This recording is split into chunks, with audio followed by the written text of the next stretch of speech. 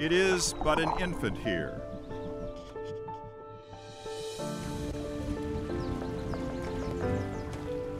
Navigating it in places requires baby steps.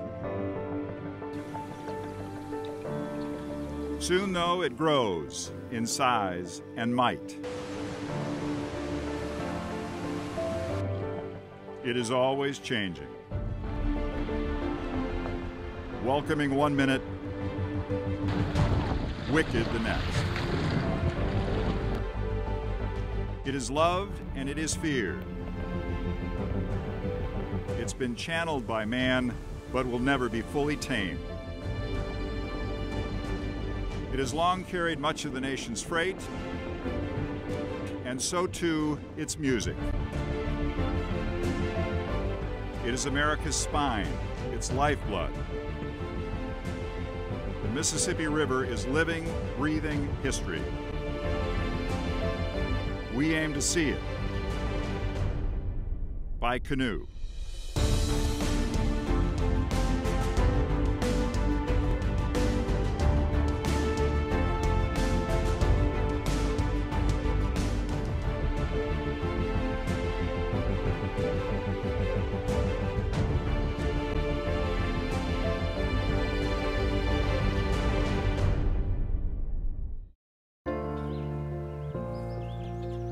Literary giant Charles Dickens once described the Mississippi as a slimy monster, hideous to behold, running liquid mud, he said.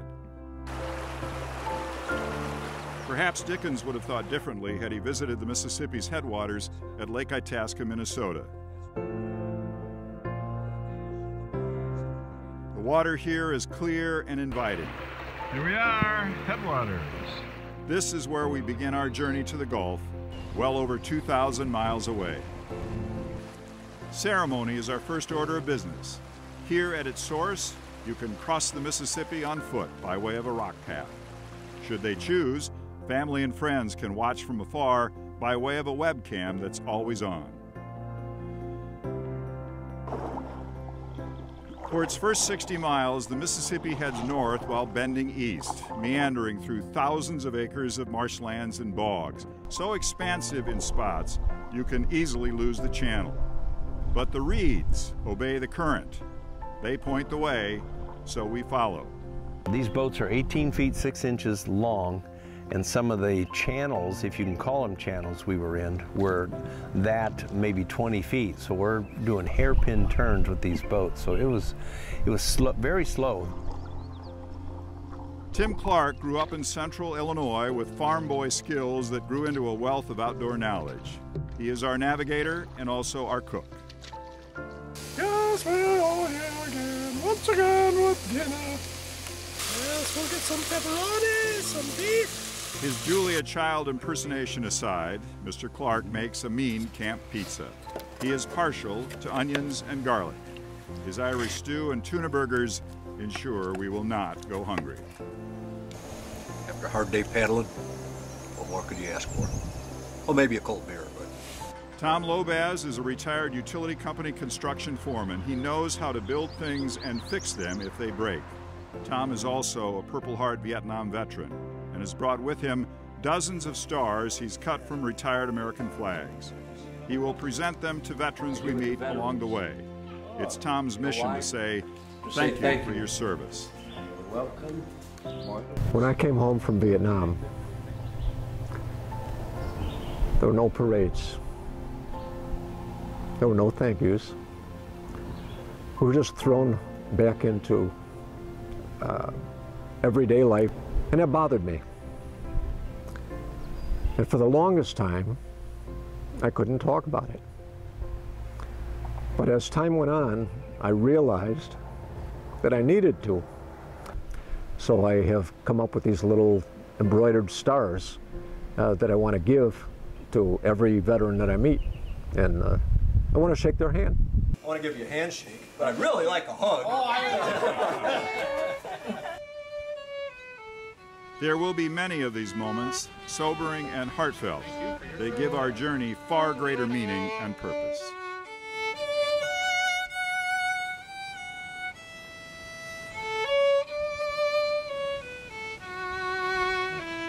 Bill Barr is a retired high school orchestra director, a master of the violin.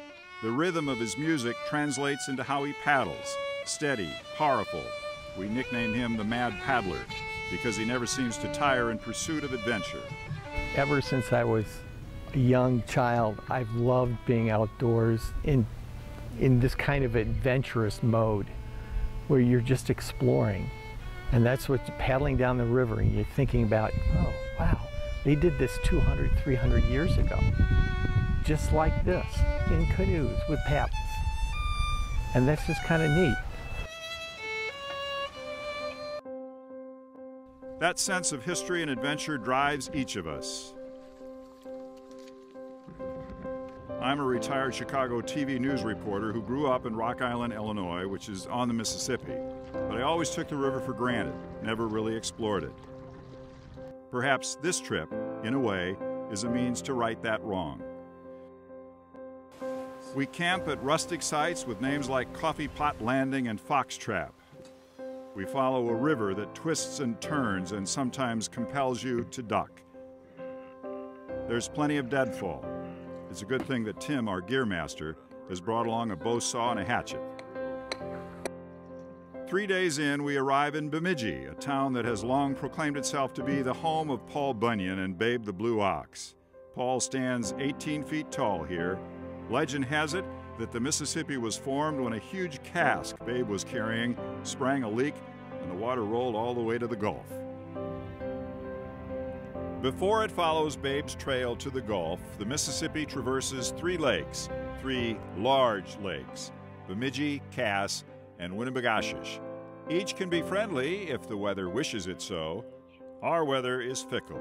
Sun 1 minute, rain the next, wind always, it seems. Finding where the river exits the lakes is not always easy against huge shorelines. The compass is important. As we depart Cass, a church congregation arrives for a Mississippi River baptism. We pause our portage to witness. The driving rain matters not.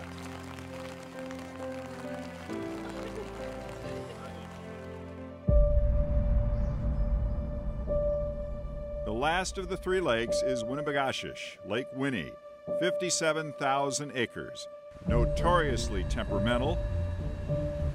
A 4-hour crossing as the crow flies, but getting caught in the middle when the wind kicks up is a death sentence. All 4 of us have considerable canoeing experience, but we're no match for the wind. We opt to stay close to the shoreline. No matter, the wind arrives. 20 to 30 mile an hour gusts.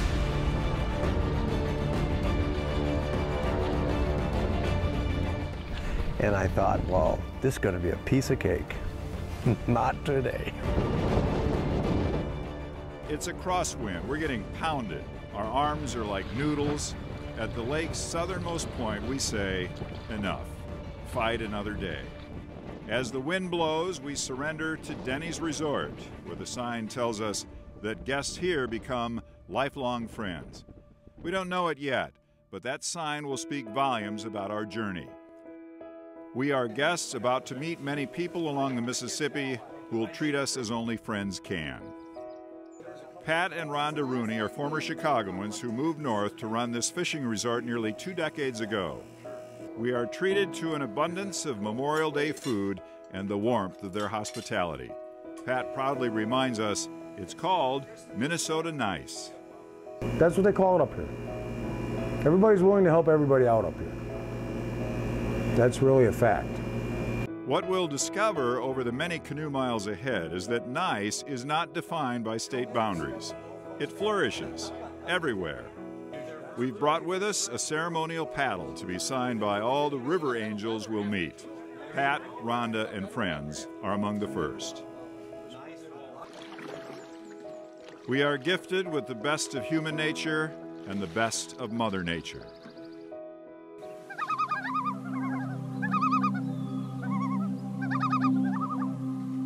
Loons offer up the music of their tremolos.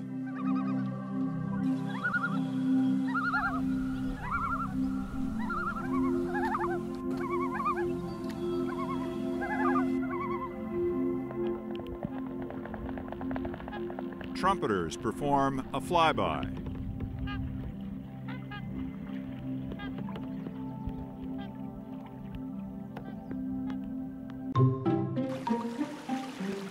Folks command their baker's dozen to follow the leader. Don't stray, the kids obey. On occasion, we slip into stealth mode.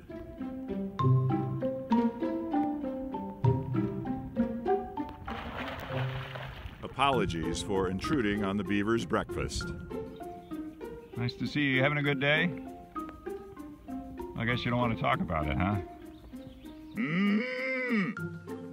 Creatures on the banks are no doubt curious about our passing, as is a river otter pup who decides to check out the two yellow canoes. See you later.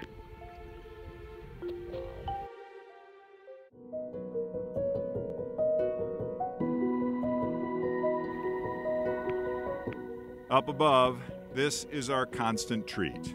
Eagles, everywhere.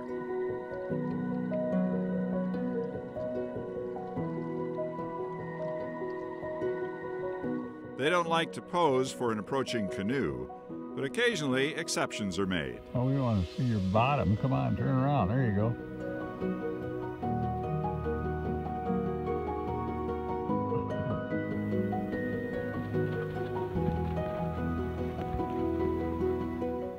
They soar with such great majesty. They're so graceful. They look so stately when they're just sitting in the tree. And then when they take off, it's like they have all the power. It seems like they control the world. They're no longer endangered, commonly seen, but we choose not to consider their presence commonplace, nor do others. You love your job, don't you? I love my job. I mean, just look around us. Rolf Thompson is the executive director of the National Eagle Center in Wabasha, Minnesota. The center opened here in 2007 at a spot on the Mississippi where eagles would always congregate in winter, even when they were few in number. The mission here is to teach about the culture, the history, the biology, the majesty of the eagle. And that is some rabbit that I just gave her. This is Angel. She's 18 years old. At the time of our visit, she is one of 6 eagles cared for at the center. All 6 have various injuries that would not permit them to survive life in the wild. In captivity, they may live into their 30s and have become educational ambassadors for their human visitors. They refer to it here at the center as the nose-to-beak experience. Even though the bald eagle has made a tremendous recovery in terms of its population, they still attract people, and it's still everybody who comes here will tell us their own personal eagle story of the inspirational sighting of an eagle. That's part of why it is so meaningful for everyone. We learned that the full force of the grip of an eagle's talons is 400 pounds per square inch. The human fails in comparison. I'm not even 10. You're not worthy. I am not worthy. Oh, I am not worthy. What we are seeing as we paddle is wildlife in abundance. Well, it's not just the eagle, it's cormorants, it's pelicans, it's almost everything. Mike Chickanowski grew up on the Mississippi. From his hometown of Winona, Minnesota, he has watched the river change. Boy, spring and fall here, it's just like an African trip, you know. I mean, cormorants come through maybe 50,000, or flocks of pelicans, 1,000 big, or, I mean, there's just, the wildlife has come back in the last couple of decades. The river, people think it's a dirty, muddy river. We're still in a little bit of high spring water, and the rains will muddy it up, but in this summer, that river right here is almost crystal clear. So, I mean, yeah, the river is cleaner than a lot of people think. Mike built his first canoe at 15. He's built many, many more since as the owner of Winona Canoes. Tom and Bill own the 2 that we're paddling south. They're light, at 42 pounds, a good thing for those long portages. North of the Twin Cities, there are a dozen dams that require a go-around. The Portage in Grand Rapids, the proud home of Judy Garland and the annual Oz Fest, is at least 12 football fields long, much of it on city streets. The locals can no doubt say, there goes another nut wearing a canoe on his head. At least they have ice cream here. Cohasset, Brainerd, Little Falls, carry those packs, boys.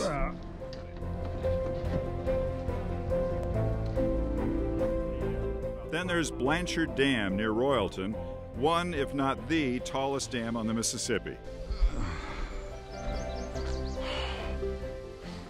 Up and down hills and through the woods we go to make it around. Breathe deep. Damn, that 2-ton kitchen pack. The map lists a 300-yard portage at St. Cloud, but the sign says twice that. Oh, come on. Oh well, the agony is brief, a small price to pay for the beauty we find. It calms the soul. And it's just peaceful, it's quiet. Yeah, you're fighting mosquitoes and bugs and everything, but that's par for the course. Yes, we do find mosquitoes, or more accurately, they find us. Our lives have slowed way down. We move, after all, at a 5-mile-an-hour pace. Plenty of time to think about anything and everything. Reflections. Things that we take for granted. Gives you a chance to sort of think about those, maybe reminding you of your loved ones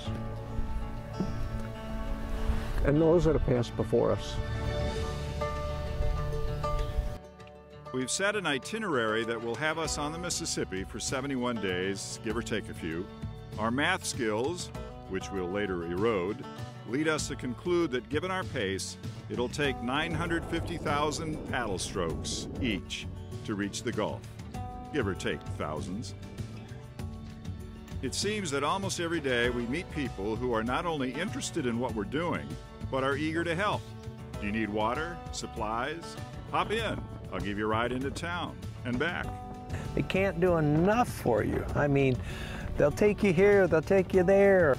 We are social creatures, and the people make it all. Wildlife is wonderful. Wildlife has its own magic, but it's the people that make it, truly. All the river angels that we meet, we want to sign our ceremonial paddle. Wonderful. So we would just appreciate so I'm if you not the would first do that for us. one and only? Oh.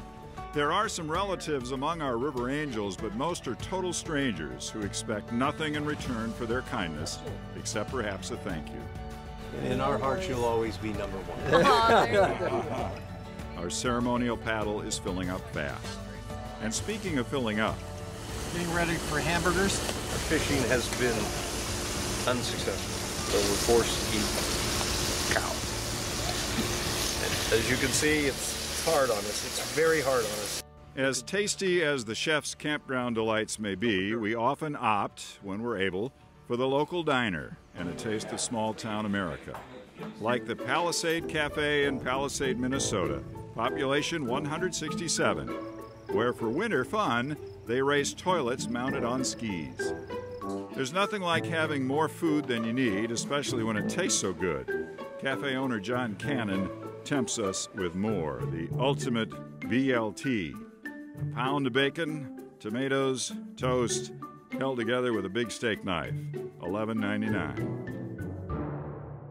It ranges anywhere from 23 to 25 pieces of bacon, your tomato, lettuce, your fries. A lot of people eat it. This may be, but we really need to escape before we yield to temptation. By our 19th day, we've paddled just short of 500 miles as we approach Minneapolis-St. Paul. The Mississippi is changing character. It's bigger, more powerful current, more recreational boats, more industry, but no less wind. It is our constant nemesis. We take a day off the water and visit Upper St. Anthony's Lock and Dam. The lock chamber is empty of water now. Upper St. Anthony's was permanently closed in 2015 to check the northern migration of the invasive Asian carp. We're quite aware as we head south through St. Paul that we're now in barge country. The typical tow will be pushing 15 barges, 3 across, 5 deep. We see them, but it's not always easy for them to see us. Hard to see little people. We know where we're at all the time, constantly, but it's hard to see a little bit, and you're just a little bitty blimp on the radar.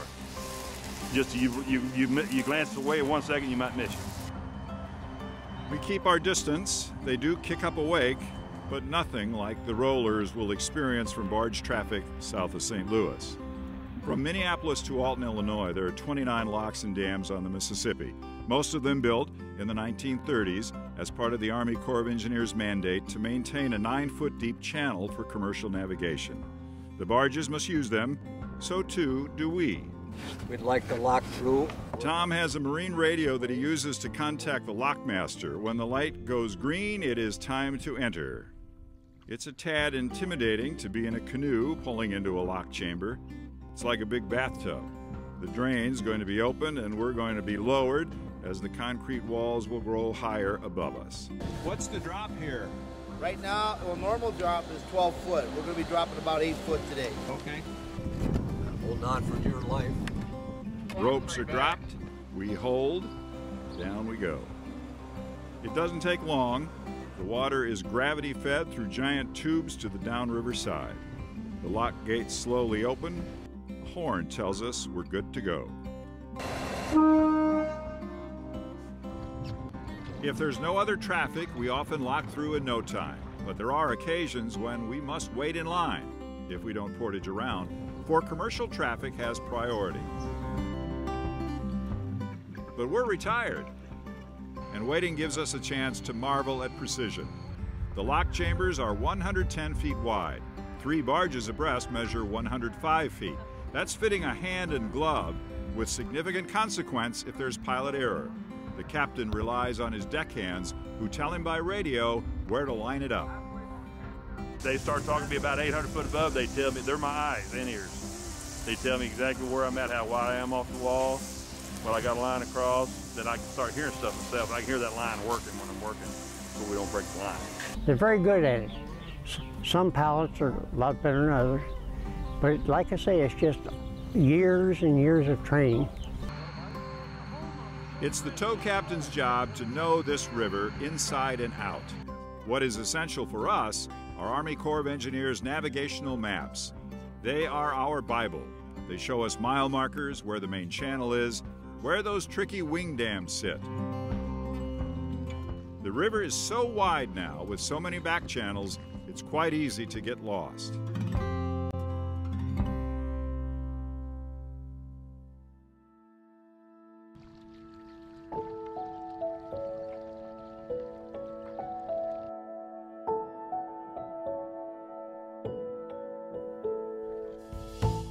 This is the driftless zone, where the bluffs rise high. The river basin is immense, miles wide, magnificent beauty. It's called the driftless zone because ages ago it was left untouched by the glaciers and their drift. But this river valley was formed by the glacial melt, and the river was actually as wide as these bluffs at one time. There are so many moments on this river when we feel small. We feel very small here.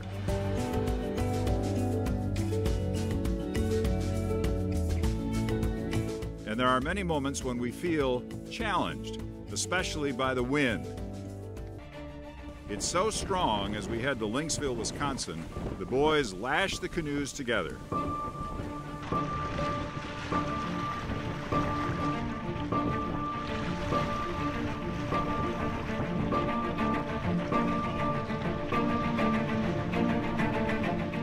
It's a wise decision. Without our outrigger design, it's a fair bet we would have swamped. Love those Boy Scout lashings.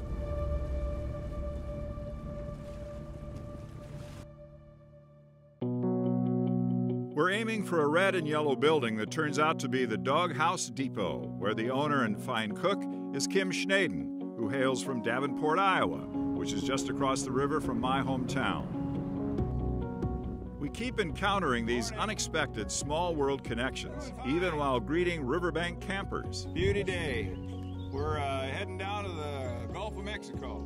Really? Yep. Tom Lopez. You son of a bitch. Get out! Gary Schilling.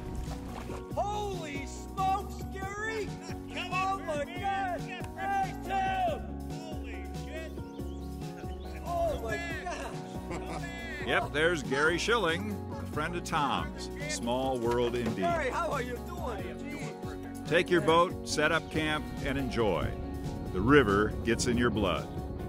It's the freedom. It seems to be free. You know, there's no traffic cops out there, no red lights. You can just go and you meet wonderful people. I haven't seen whatever. Like Andrew Kyle, I've seen you Iowa quite a bit, DNR conservation officer who grew up on the Mississippi, knows it, works it, lives on it still. Andrew most definitely has the river in his blood. It is essentially the way I look at it. It's a way of life for a lot of these folks, having the river, and sometimes we take it for granted and forget it's there, or we see an eagle and it's not as big a deal to us, but I try not to forget that. At many of our stops, we meet people like Lois Gert, who grew up on the river, moved away, but was drawn to return. In the fall, it is just gorgeous, the colors. You just sit by the river and let your worries go down the river. That's what I do. It's Tuesday morning coffee for Lois and the ladies of Guttenberg, Iowa, a town with German immigrant roots dating back to the mid-19th century. Lock and Dam 10 would arrive much later. At the River's Edge Bakery, we enjoy pastry, coffee, and conversation with the ladies and owners Pat and Patrick Kennedy, who are originally from Chicago.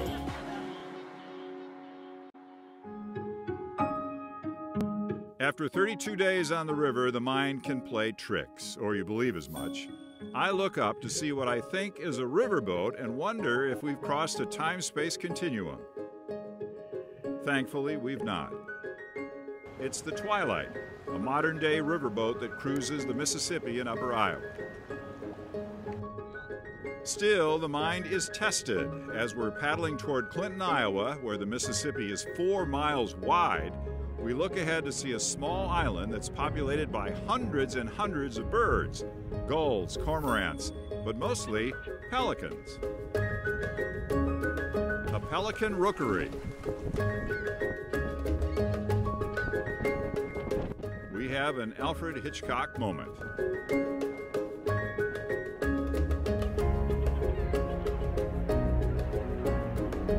we go. They are everywhere. The locals tell us the pelican population on the Mississippi has exploded in the last decade or so. One theory is that their arrival has followed the northern migration of a ready food source, Asian carp. After bird watching, lots of wind, waves, and a long portage on a 35-mile day, we're a tad low on energy, and our looks draw sympathy from lifelong riverman Jeff Stoller of Clinton.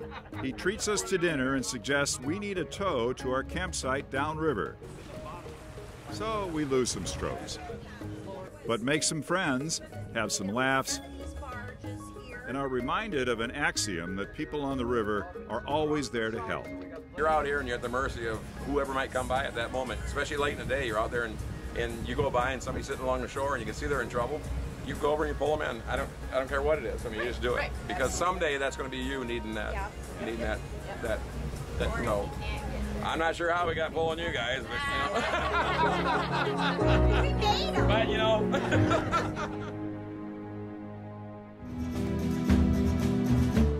Every river town is filled with history. LeClaire, Iowa is the boyhood home of Buffalo Bill Cody. And right there on the riverfront is the Buffalo Bill Museum, which celebrates the life of the Pony Express rider, scout, hunter, and Wild West showman who achieved incredible international fame. We decide to have our own show. Father and son make music together. Bill's son Will joins us for a riverside concert at our campsite just upriver from the Quad Cities. We are joined by relatives and friends who bring milkshakes and pizza and pork chops, and well, how much weight can a canoe carry?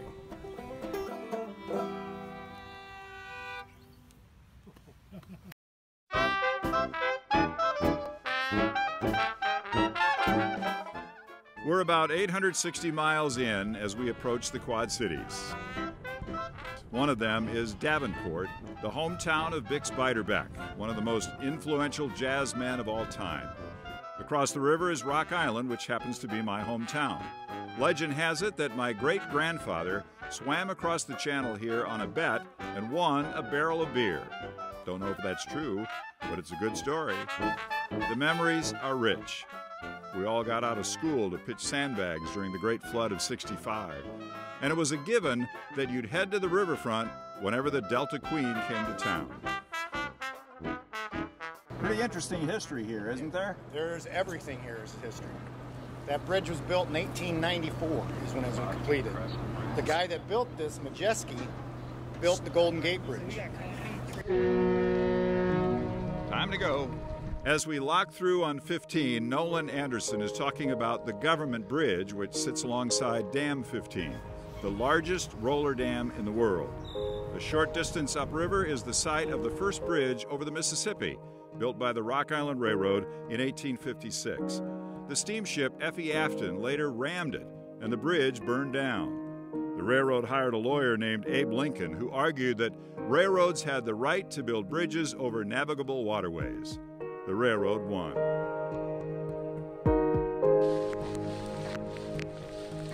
Into each canoe trip, a little rain must fall. Actually, some days bring a lot of rain. We seek cover when we must, but push on when we can. Passing through Muscatine, where, at the dawn of the 20th century, mussel fishermen known as clammers turned this town into the pearl button capital of the world. The Mississippi gave birth to towns on its banks. It has also strangled the futures of many, like tiny Keithsburg, Illinois, where floodwaters defy levees and over time have taken their toll. Empty storefronts, population loss. John Johnson, who farms outside Oquawka, understands it. You know, I think we're holding our own right here. You know, I mean, I don't see it growing, you know, and that's unfortunate, but maybe that's also what helps keep its character too, you know. Whatever the hardships, towns up and down the Mississippi remain forever proud of their heritage. It was here in Little Oquawka in 1858 that Abraham Lincoln warned of a house divided. It was a time when the Mississippi was filled with riverboats. Murals like this one speak to river towns connecting with their past. It's true in Oquawka, it's true in Alton, it's true much further south in Cape Girardeau, Missouri, where an 1,100-foot section of the city's floodwall is an artful walk through history, from Lewis and Clark to the present. And it's true way south in Vicksburg, Mississippi, where history is the fabric of being.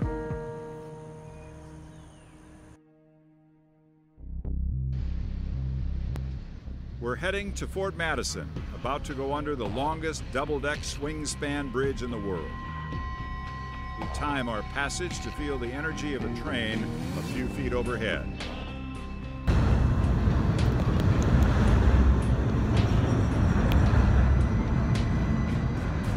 Something you don't see every day. An engineering marvel.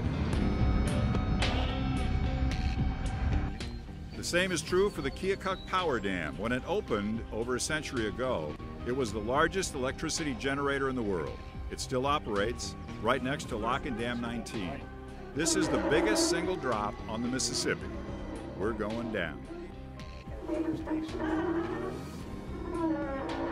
For every foot of drop, 1.2 million gallons of water are drained from the lock chamber.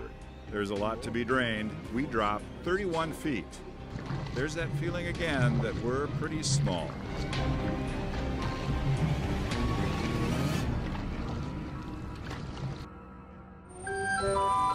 We hear the music before we see the town. Hannibal Moe, hometown of Samuel Clemens, Mark Twain. The boat is the Mark Twain. There is a Mark Twain dinette, Mark Twain chicken, Mark Twain beer, and of course the Mark Twain Museum. And why not always celebrate a literary giant who taught us more about the Mississippi than Tom and Huck could ever imagine. We dropped our paddles, went down on our knees, crouching, clutching the sides, crying for help. Nobody answered, no one was in sight. Twain was such a prolific storyteller and author of great quotes, he's often credited with sayings he didn't write. But this is his: always do right. This will gratify some people and astonish the rest. I just think that's just a wonderful quote, the way we should live, you know. I don't think it should be a surprise to anyone. We're here during the 62nd annual Tom Sawyer Days, which features some intense competition in fence painting and frog jumping. For Mr. Clark, it's a chance to connect with family. They offer mixed reviews of his facial hair. For all of us, it's a chance for simple joy at the sight of a white picket fence.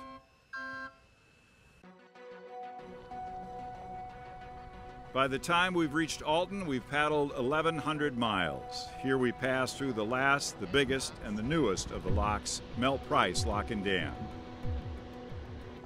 The wide Missouri joins just up ahead. We are forewarned to be very careful in the port of St. Louis. More barges, much bigger barges. All is okay as we approach the gateway to the west. Beautiful day, wonderful feeling. We stay only briefly, for this is a long paddle day, and we find immediately that caution means put your game face on. Oh, we got the boat coming. We got the boat coming.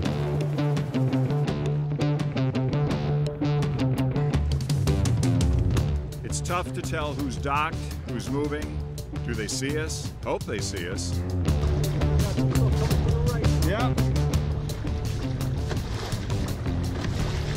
Good, good, good. The river is rocking. This is but a taste of what's to come. Yep.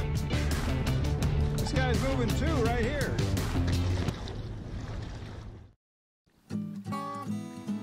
"55 river miles south of the Gateway Arch, we are able to drift back in time to St. Genevieve, settled by French Canadians over 250 years ago.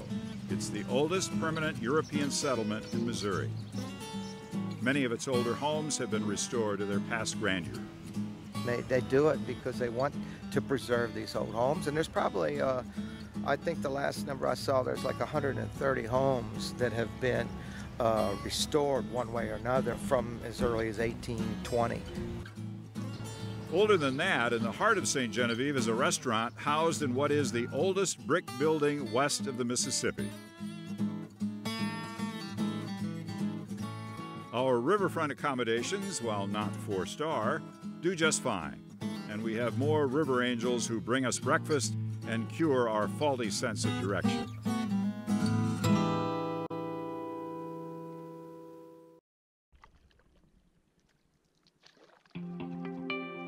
On the river, you go with the flow.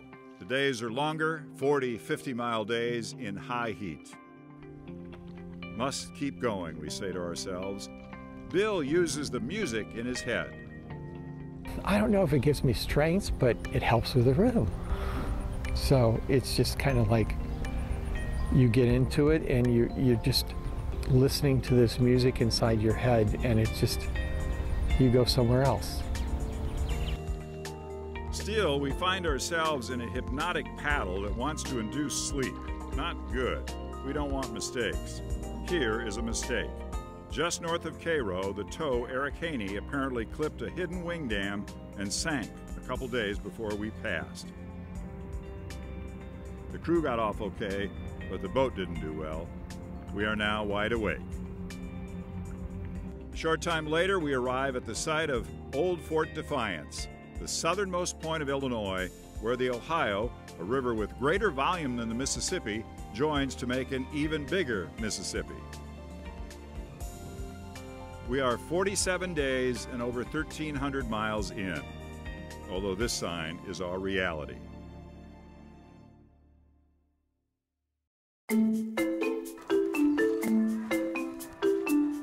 We've stayed at state parks, county parks, empty lots, and behind a biker bar. We've commandeered city riverfronts, with permission for the most part. Our campsites seem to never be far from trains that pass through our tent at all hours.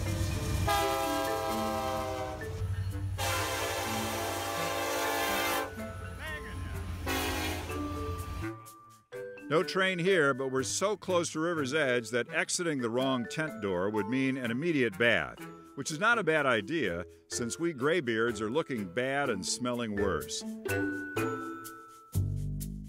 We've had our fill of oatmeal and granola, sausage and crackers, but we remain inspired by centrifugal force coffee.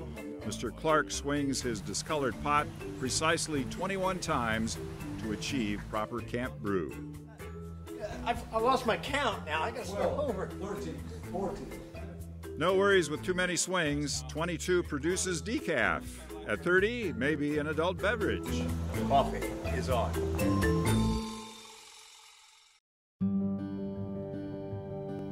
As we begin the lower Mississippi, we borrow a bit of inspiration from people we've already met. So you got to ask yourself why. It's all inside. It's all created inside. Veteran cyclist Mark Trail, who's doing 8,500 miles, triple crisscrossing the country. 18-year-old Stephen Blackwell, who's crossing the states to raise money and awareness for first responders. How many miles are you doing today? 140. You are a crazy man. Jeff Larson, who built his own boat to tour the Mississippi.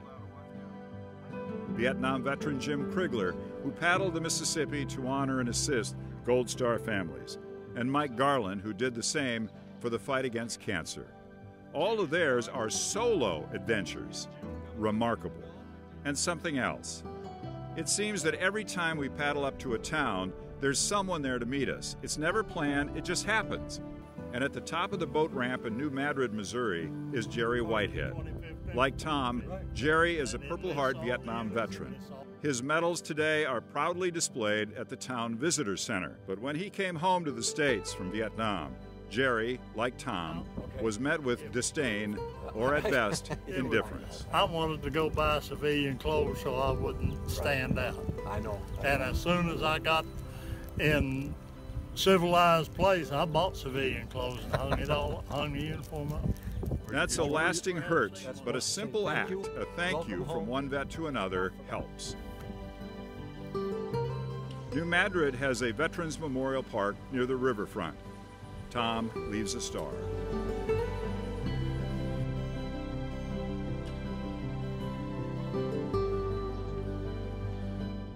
New Madrid sits at the top of a Mississippi oxbow, a huge loop in a river that has become immense.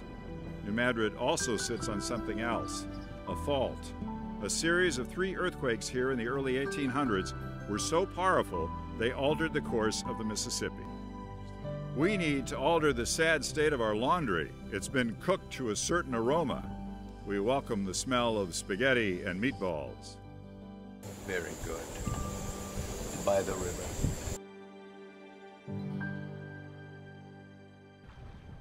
What we all find astonishing is that we can be paddling on this river for hours and hours and not see another human being. We do, however, see barges. Lots of them. Barges at the most. This guy's pushing 5 across, 6 deep, 30 barges. 42 barges. Biggest one yet. And this is a double barge. This is the first. They are Leviathans, and we must ride their rollers.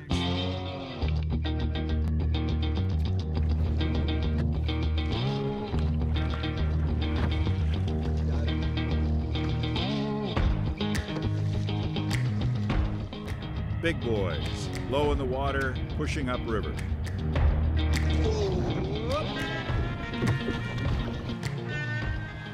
Count the rooster tails.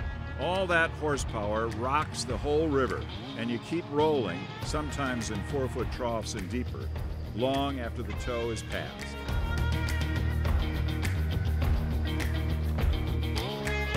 Somebody suggested that we have a supply of Dramamine on hand.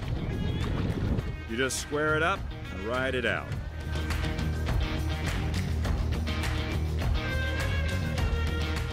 And maybe just take a break from the barge dance.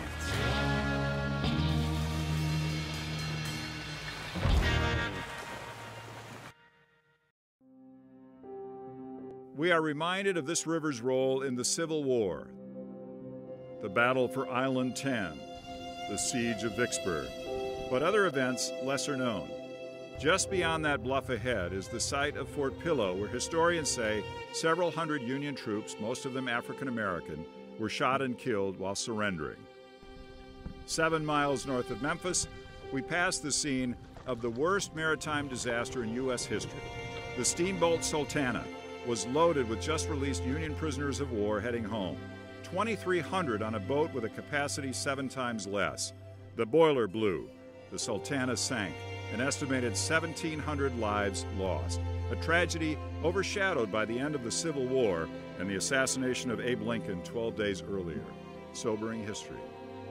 As is our visit to the National Civil Rights Museum in Memphis, built around the Lorraine Motel, where Martin Luther King was assassinated nearly a half-century ago.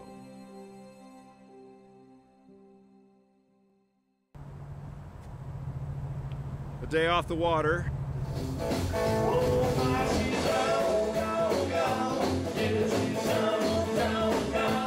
Music, barbecue, a bed and bath to help revitalize our brains and certainly our clothing, thanks in part to more river angels.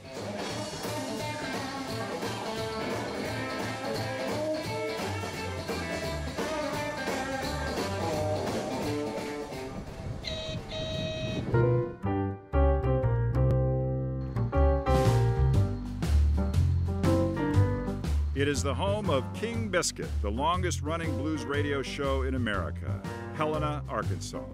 All the big names, all the really big names, got their start right here. Helena, Arkansas back in the day was wide open, 24/7. If you wanted it, it didn't matter what it was, you could get it. These are tougher times for river towns, but Helena cherishes its past as a blues mecca, attracting the great names of blues and now celebrating that history with an annual blues festival that swells the town by 60 to 80,000 people. There are reminders of the past. Why, there's Buster Brown. He lives in a shoe. There's his dog Ty. He lives in there too.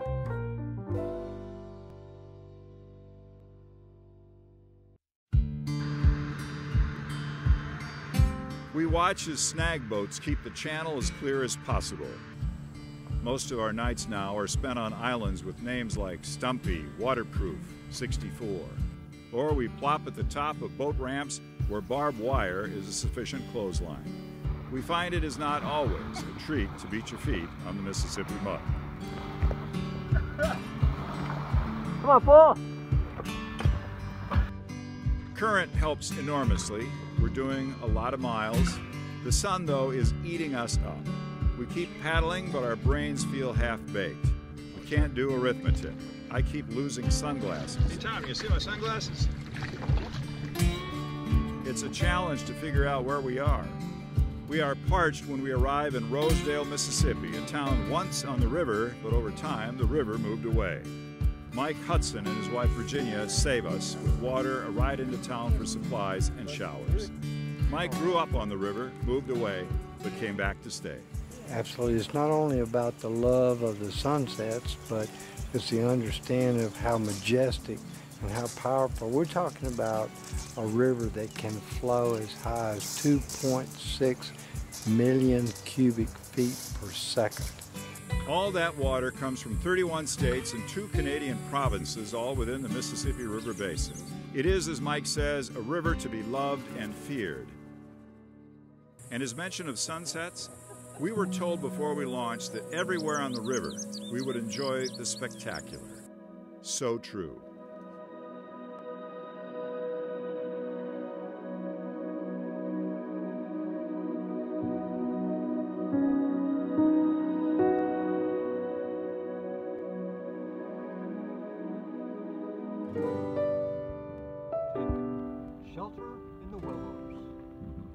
We have to wait out a rainstorm before arriving in Vicksburg.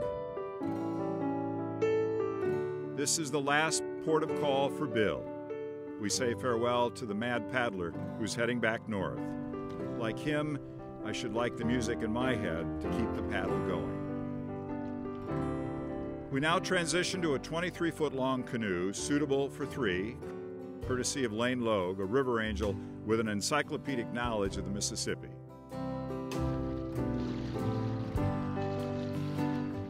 To Natchez we 3 paddle, a town of antebellum mansions, and at the top of a boat ramp called Natchez Under the Hill, we find the oldest saloon on the Mississippi, where visitors over the years have been forewarned to beware of pickpockets and loose women. We have people right here under the hill every week from at least 5 or 6 different foreign countries that come here, and they all have to come see this saloon right here.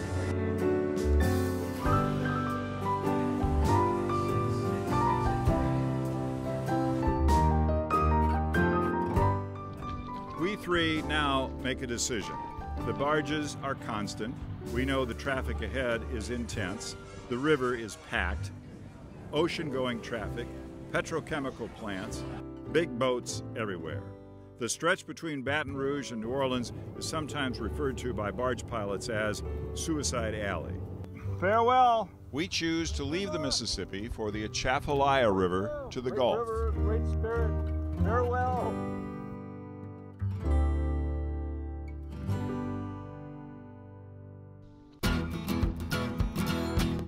Were it not for man's intervention with a floodgate system called the Old River Control Structure, the Mississippi quite possibly would choose to follow the Atchafalaya's shorter and steeper route to the Gulf.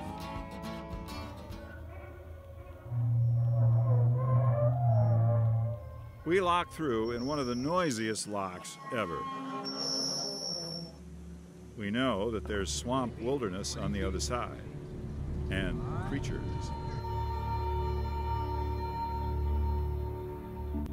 We have opted to engage gators instead of freighters. Yes, alligators, right away. We're curious. Mr. Clark in the stern moves slowly to get ever closer. Of course, he's 20 feet behind the guy with the camera. This is a bit different than interrupting a beaver's Northwoods breakfast.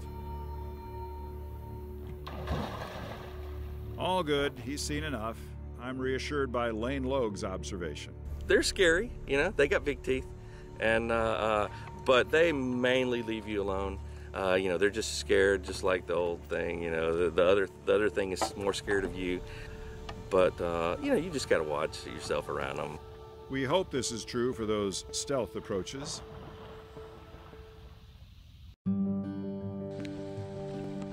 We're traveling through the heart of Cajun country, where we are met with hospitality and humor. About 140 miles on the Atchafalaya, past Simisport and Krotz Springs, on the way to Morgan City, Louisiana, and the Gulf beyond.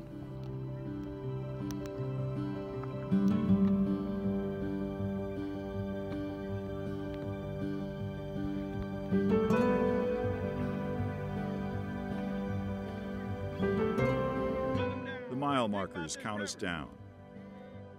Finally, where freshwater and saltwater mingle, we arrive.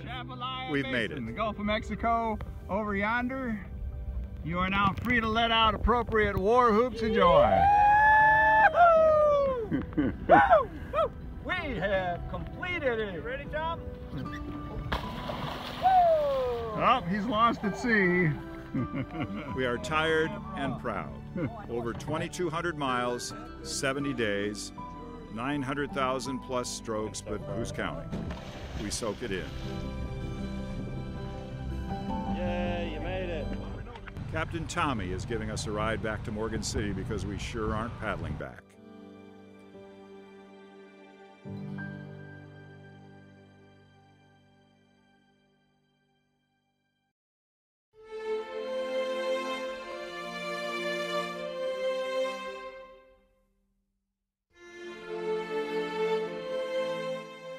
We look back, realizing we have been blessed in many ways.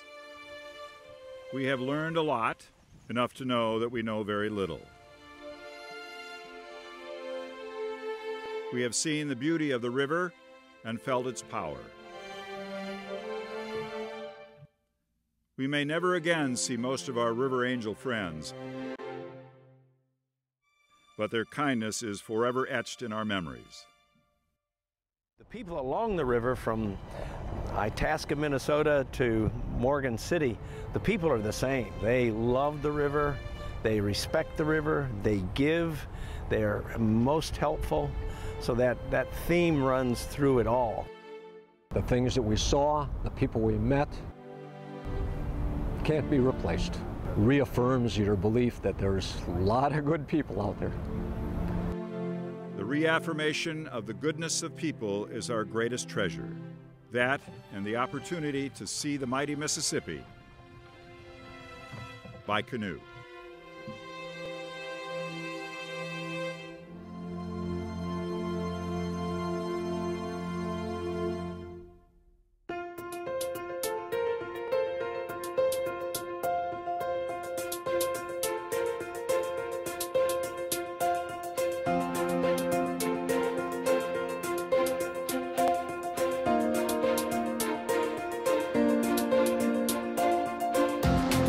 That's a rock.